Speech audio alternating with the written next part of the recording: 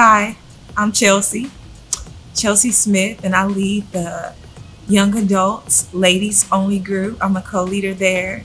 And today we'll be in week 2.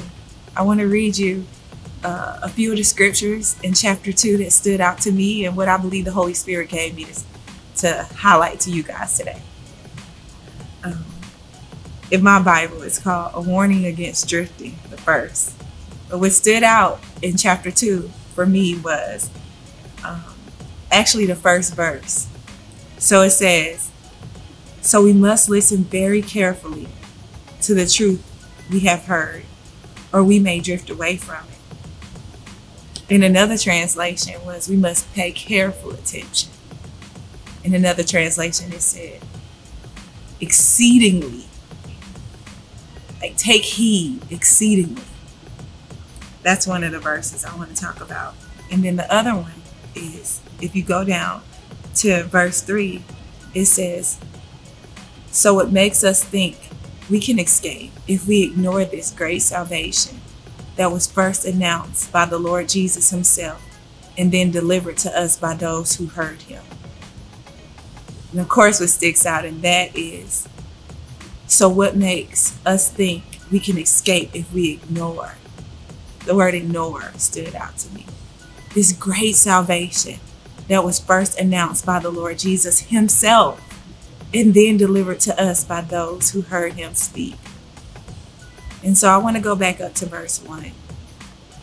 And it says, "So we must listen very carefully to the truth we have heard, or we may drift away from it."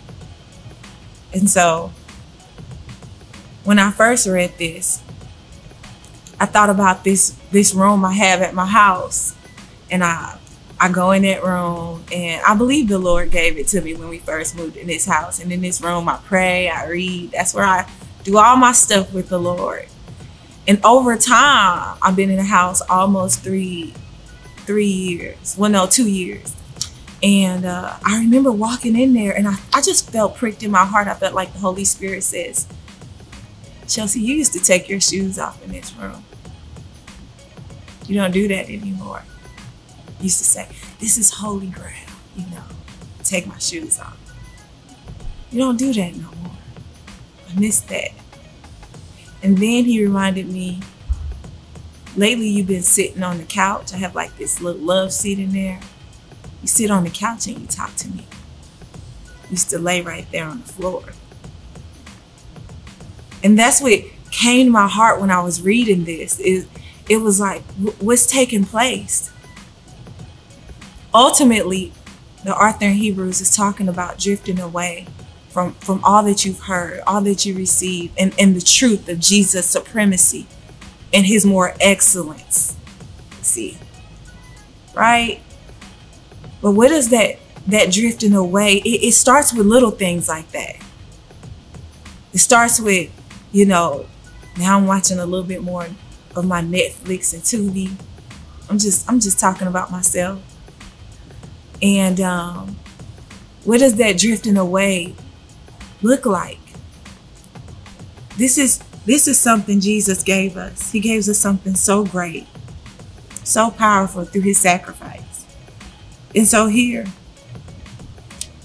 my prayer has been, Lord, I don't want to drift and treat all that I know, all this truth, all this goodness, all this richness casually.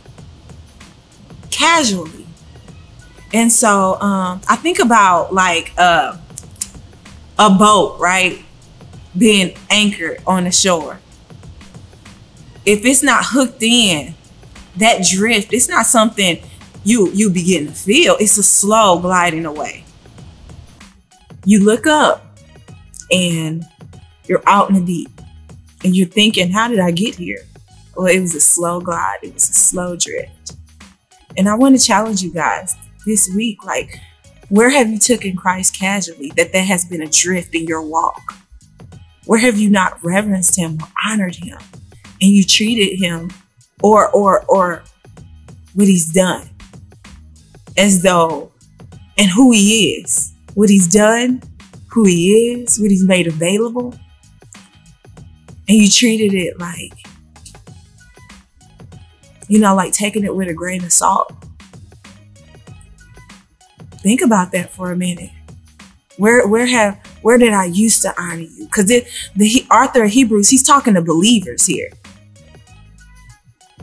Where did I used to honor you that I'm not no more, that I'm drifting? What has distracted me? Not that I rejected this salvation, but where have I neglected? Because that word ignore in verse 3 is neglected. Where have you neglected? All that you know who he is. All the goodness. All right, so just think about that this week. Let the Holy Spirit speak to you guys. Bye.